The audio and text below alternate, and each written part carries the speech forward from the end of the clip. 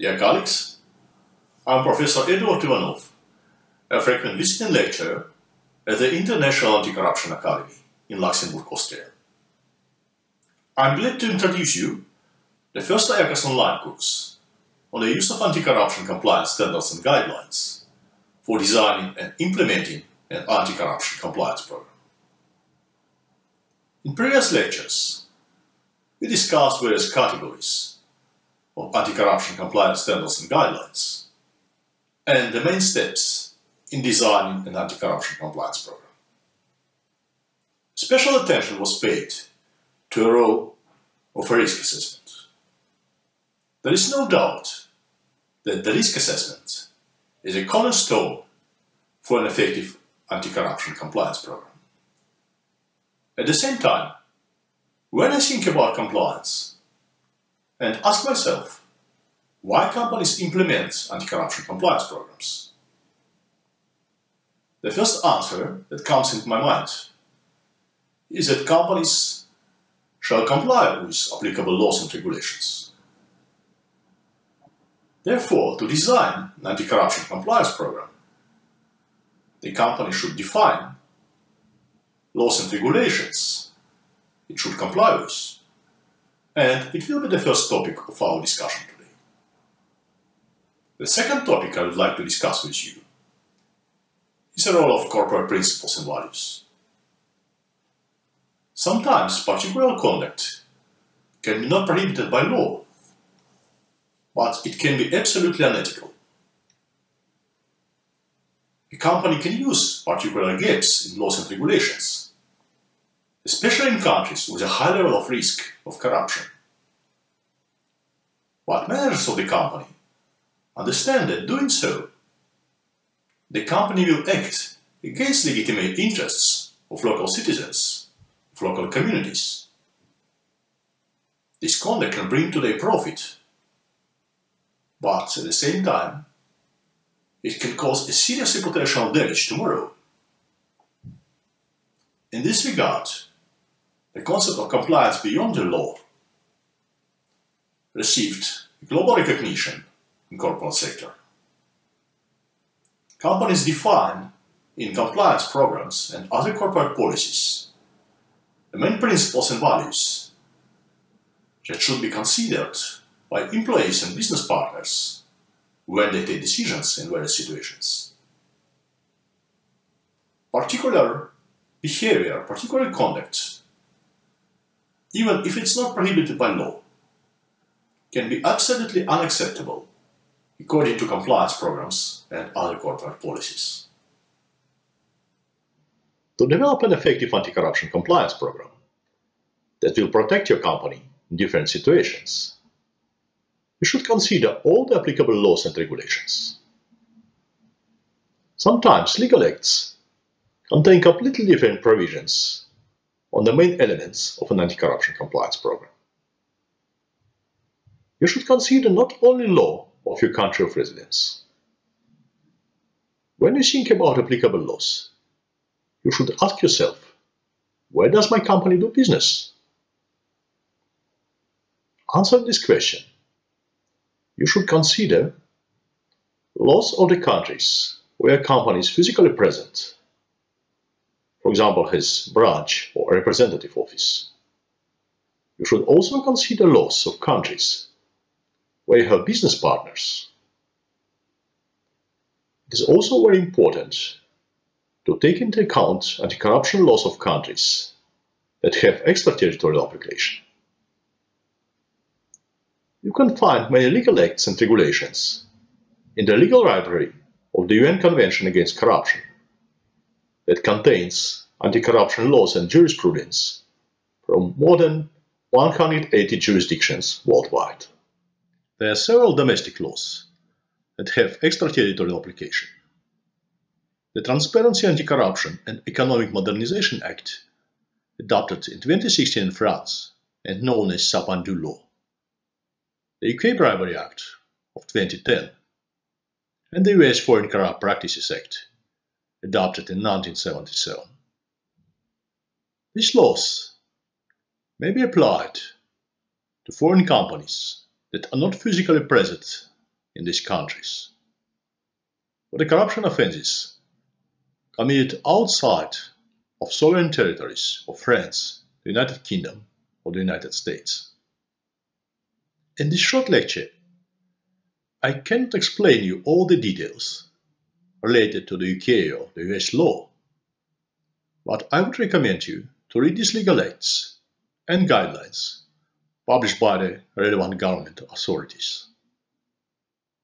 When you define all the laws applicable to a compliance program, you should check whether any of these laws contain mandatory requirements related to the anti-corruption compliance program in general or to particular policies or procedures.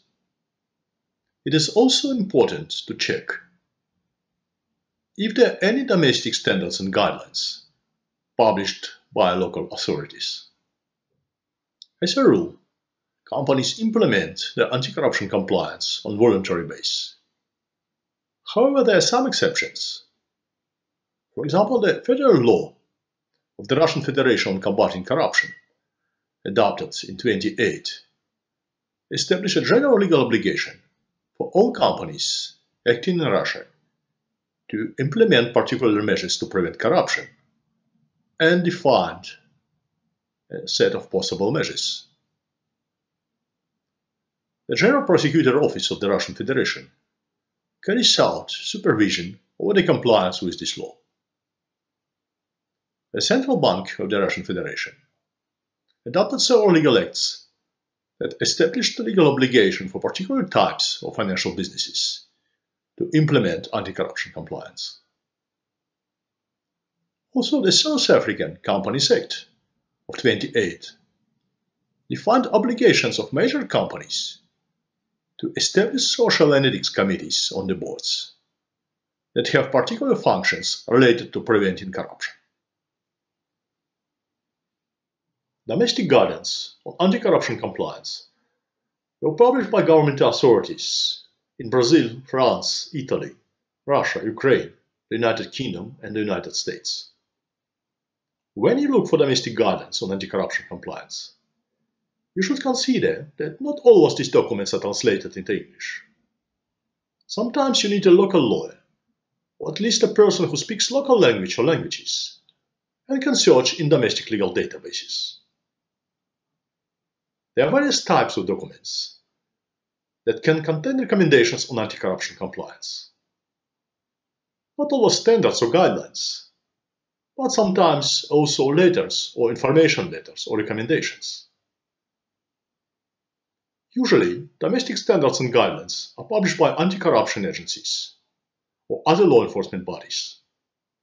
But sometimes, completely different agencies are responsible for providing guidance for private sector.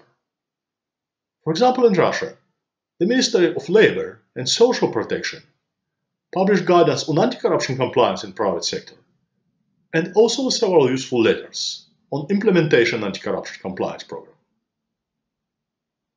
Finally, I would suggest you to consider not only special guidance published for companies, but also recommendations and guidelines for prosecutors and investigators. For example, in the United Kingdom and the United States, government authorities publish special guidelines for prosecutors and investigators. It is important to read these documents carefully and to consider when you design your compliance programs.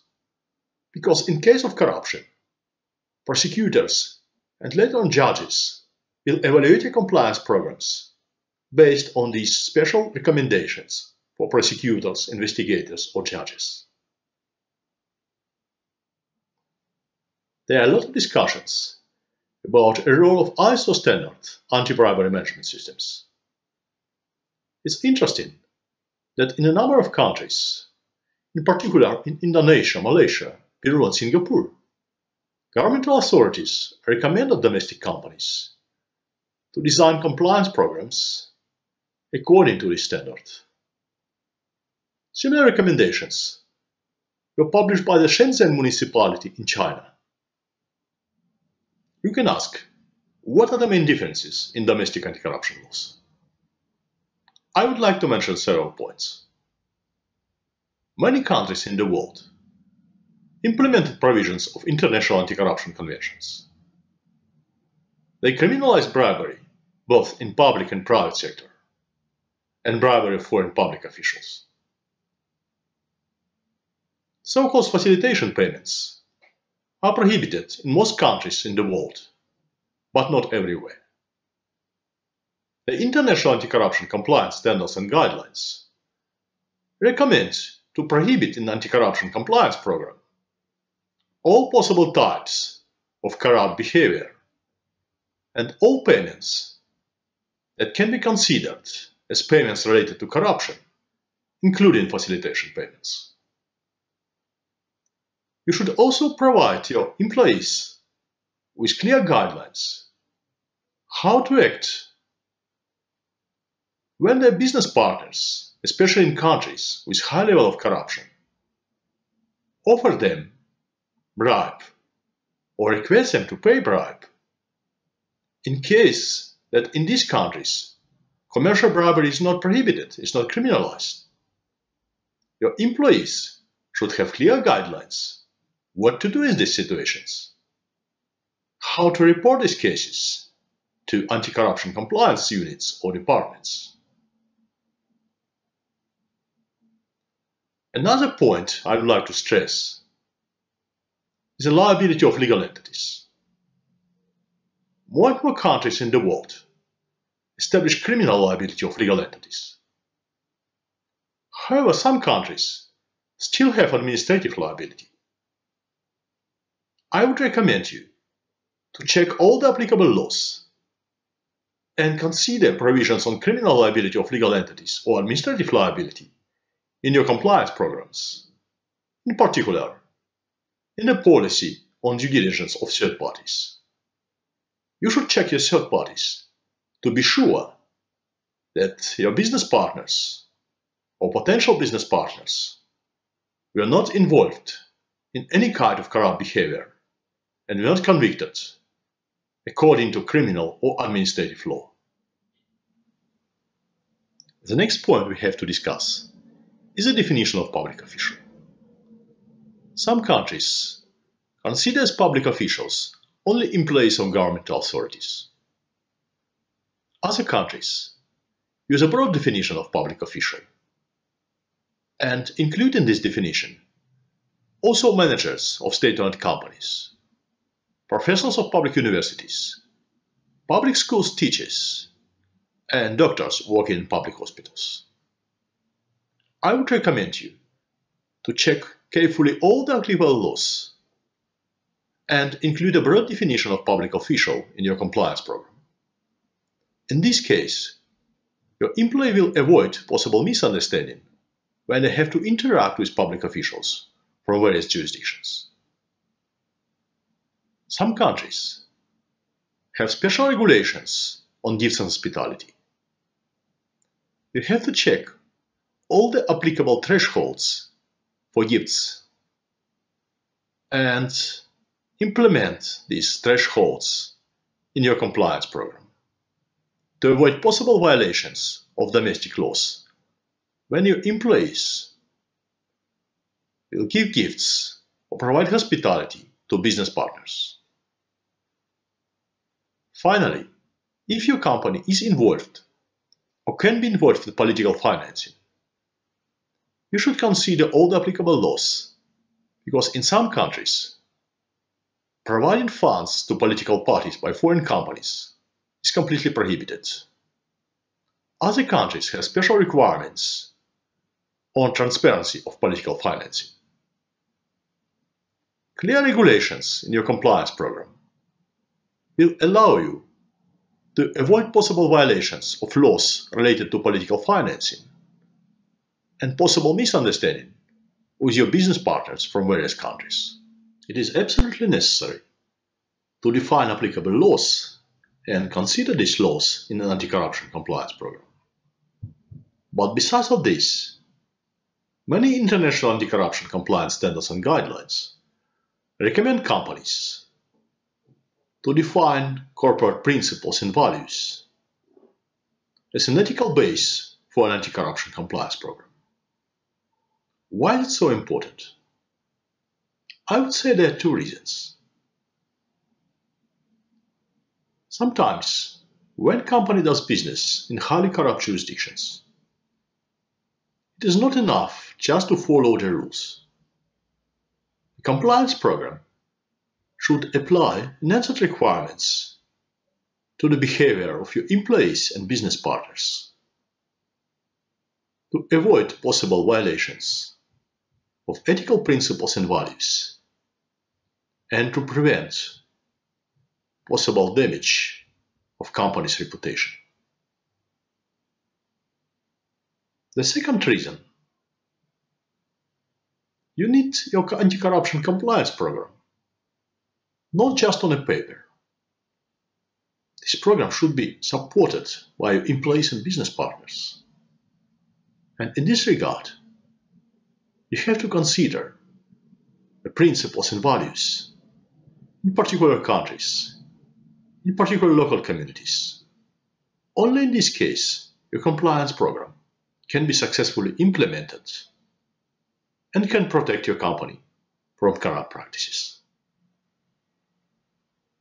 The general anti-corruption compliance standards and guidelines recommend companies to declare in codes of conduct and in anti-corruption compliance programs principles and values that became a global recognition in the corporate world. Zero tolerance of corruption, transparency, integrity, and tone from the top. The UNODC guide and OECD recommendations underlined the importance of the tone from the middle. In reality, employees of companies report on a daily basis to middle-level managers. And the middle-level management can play a crucial role in promoting corporate culture. The guidelines published by the World Bank Group paid special attention to the individual responsibility of employees. The employees of company should understand that maintaining an anti-corruption compliance program is not just a function of the compliance unit or department. Everyone is responsible for preventing corruption in the company.